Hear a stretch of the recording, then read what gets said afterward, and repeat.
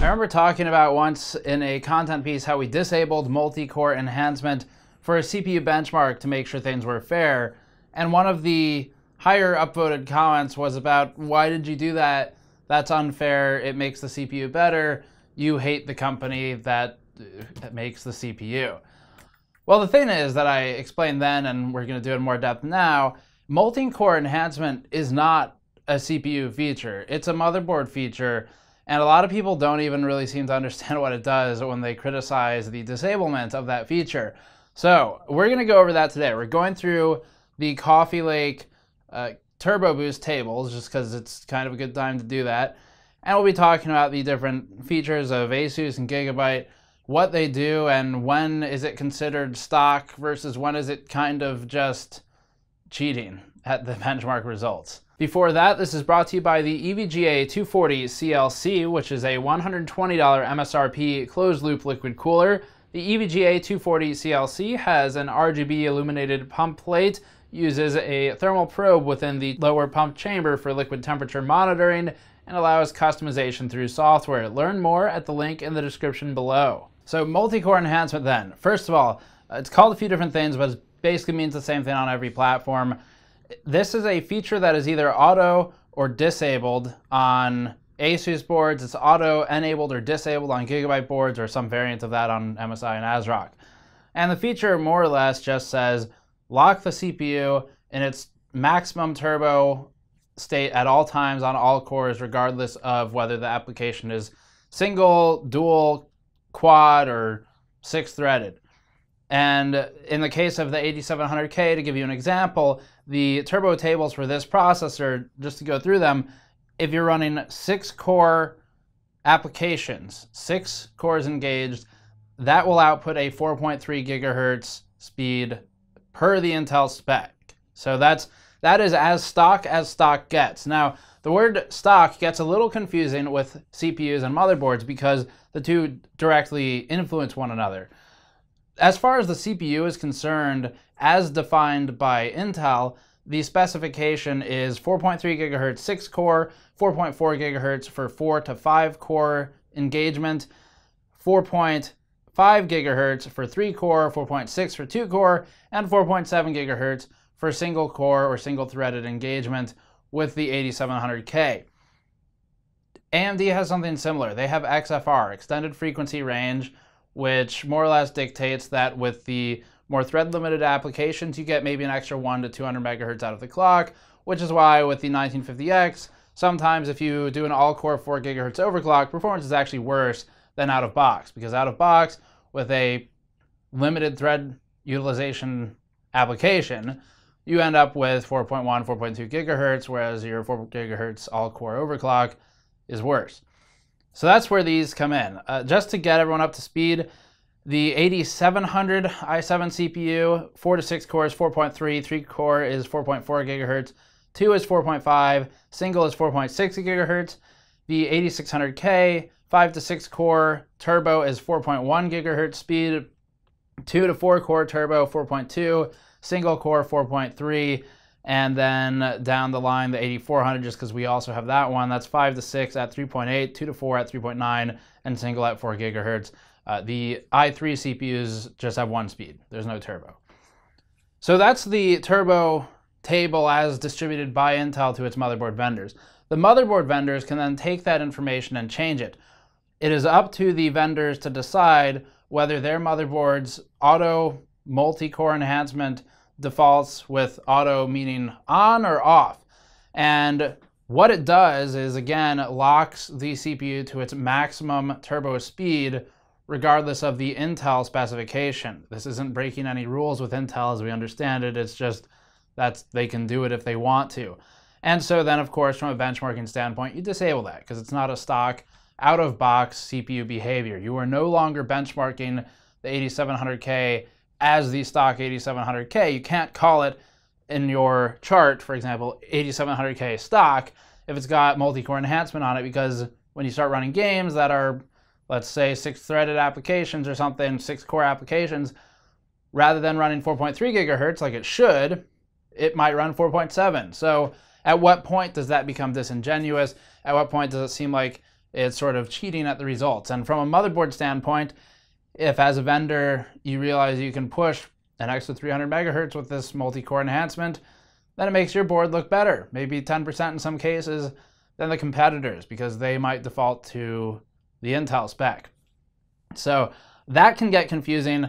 Wanted to point that out to explain a few things. One, if you see a disparity in some results for CPU benchmarks, where, for example, we talked about our board hitting 4.4 in a lot of applications with the Gigabyte Ultra Gaming Z370, that's because that board follows the Intel spec. I spoke with Gigabyte about this, and they're pretty hardcore about being in line with the Intel spec and not playing any trickery with the multi-core enhancement or whatever it's called, unless the user enables it.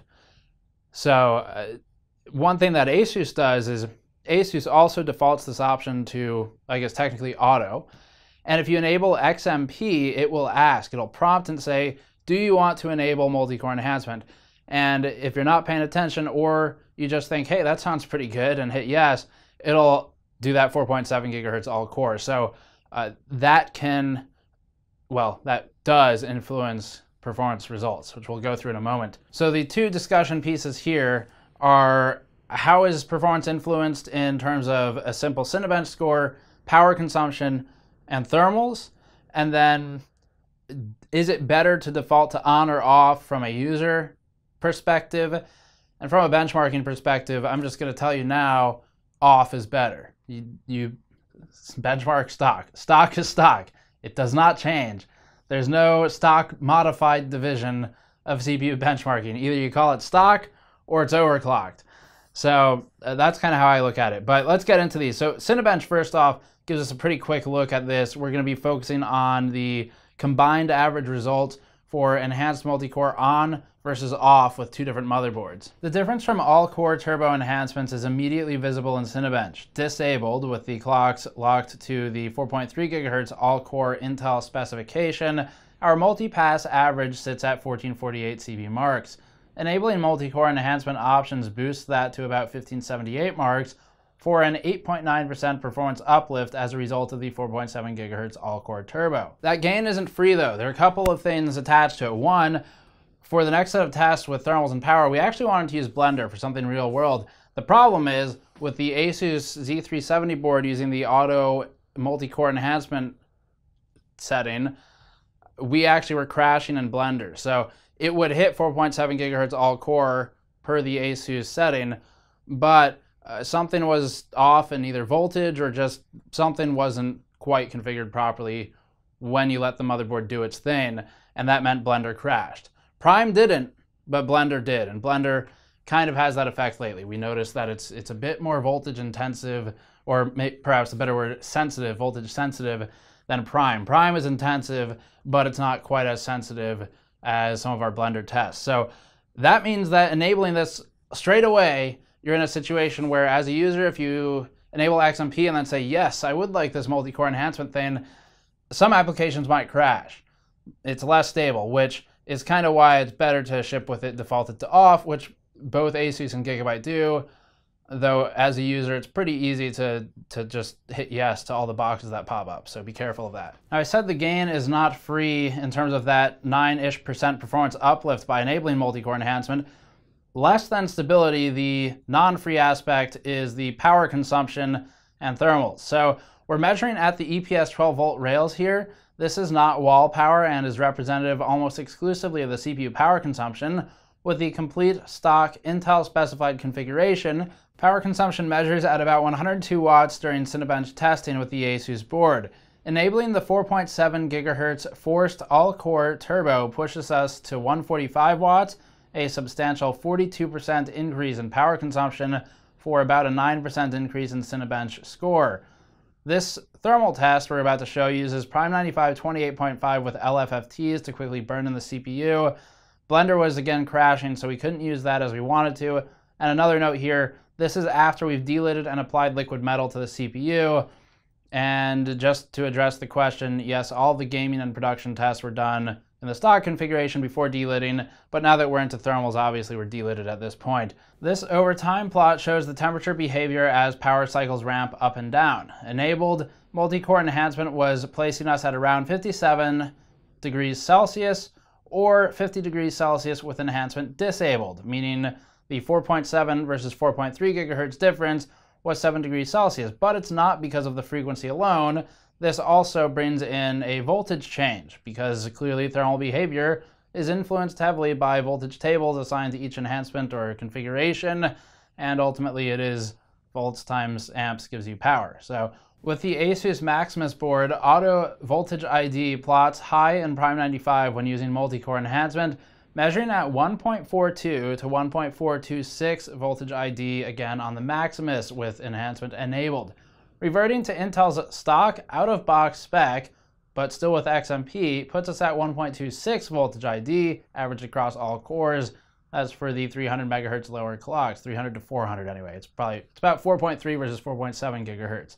And that's where our power and thermal difference primarily comes from. So hopefully that explains the turbo behavior with Coffee Lake. Bringing this up again because clearly a 9% difference in Cinebench is pretty big. You can definitely see that. And for anyone who buys the CPU and feels like their performance doesn't match something they've seen online, I would suggest checking that option first. The next question though is, with this option there, does it make more sense to enable it by default or to disable it by default, where disabled might mean auto?